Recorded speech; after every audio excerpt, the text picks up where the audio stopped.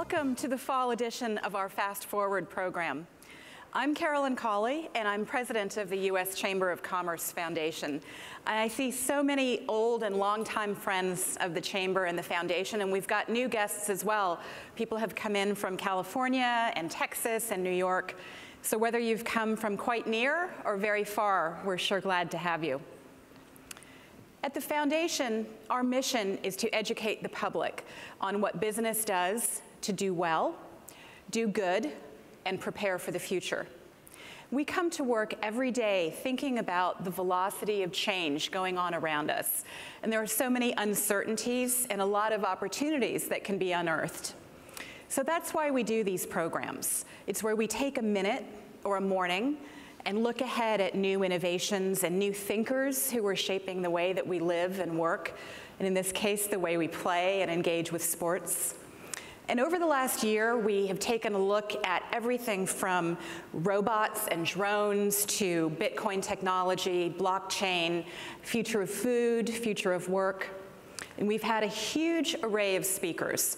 The people that come to these programs are CEOs of big companies that you've all heard of, founders of small ones. We've had inventors, scientists, brand experts.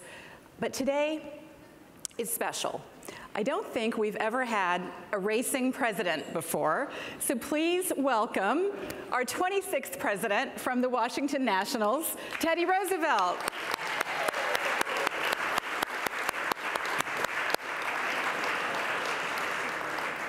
That's so fun. Wait, Teddy, come on out here. Well, as you have seen at games and in the pictures, Teddy is always at the end of the racing president's race. For years, he had 6 winless years, 500 straight losses at the back of that race.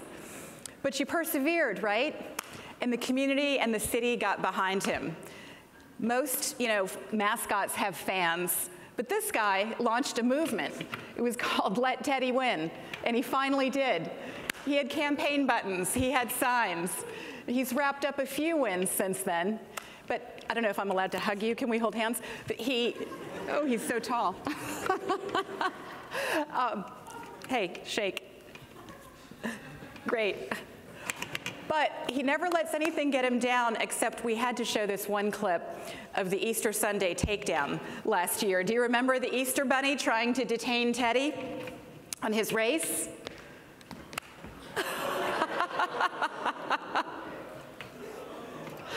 Oh, that was bad. That was bad. But she got up and kept on ticking, right? You're funny. All right. Well, listen, we know that your time is short, but you're going to take the Nats to the playoffs here shortly, right? The news this morning is that the first game will be against the Cubs. But listen, here's the question. It's what we're all asking this morning. It's really why I think we're all here. Are you going to take the Nats to the World Series and bring home a title for the first time? Yeah? All right. We'll be watching. Thank you, Teddy. Great. All right. Fist bump. High five. We didn't practice this at all. Thank you. Thank you, Teddy. Isn't this a great sports city? We are so lucky to live in a place that has sports teams in baseball and basketball, football, hockey, and my personal favorite, soccer. As a soccer mom, we love DC United. And we're only one of 5 cities in the country to have that number of teams. And they bring us so much joy and fun, and they unite our communities. And it's big business too, it's serious business. I was just reading the other day that the American sports market is on track to hit $70 billion coming up soon. There's change happening throughout. Certainly everything about content and distribution is changing. We've got players to keep safe, fans who need to be engaged in new ways, and a lot of jobs that need creating. And we really care a lot about that here at the Chamber and the Foundation. So that's the program we've constructed for you today. All of the speakers that you'll hear from are at the forefront of those changes. And the other thing that's moving fast is you. We know how hard it is to get out of your office and get out of your inbox and come and spend a morning looking ahead at the future. But you're here and you've committed to do that. So our commitment to you is a great program that's going to start rolling right now with Sports Forward. Thank you. Welcome to the future of sports. Athletes pushing themselves to new limits, breaking through barriers with personalized tech. Innovations shaping what they eat, wear, and even the world they see. Unlocking next level performance with custom transformative training. Fans feel the excitement like never before. Immersive experiences, global access, upfront viewing that's personalized, thrilling, and real. New ways to watch, play, and engage. Businesses embrace the challenge of change, creating new opportunities, better and more jobs across all kinds of industries.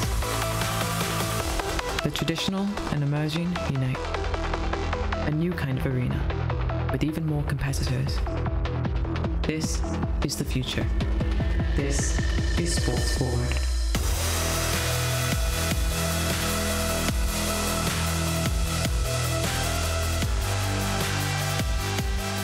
Good morning.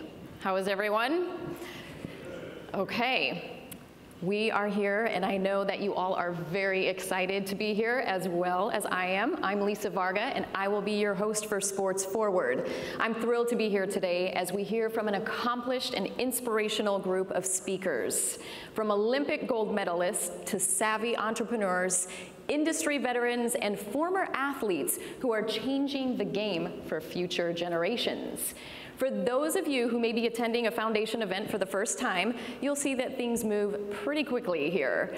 So we know that a topic as big as the future of sports cannot be covered in a matter of hours or even weeks. But what we're going to accomplish today is the hope that by focusing on three themes: investment in innovation, entrepreneurism, and leadership, we will give you a better sense of where the sports industry is heading. In the spirit of keeping this moving, please save your questions until the end and connect with our speakers during the post-event networking reception. And then I hope that you all had a chance to enter the prize giveaway when you arrived this morning. I'll be announcing the winners later in the program, so please stay tuned. Prizes will be awarded to attendees who are present for the announcement, so we want to make sure that you're here. We'll keep drawing until we have a winner in the room. So, our first three speakers are preparing to take the stage to discuss investing in innovation.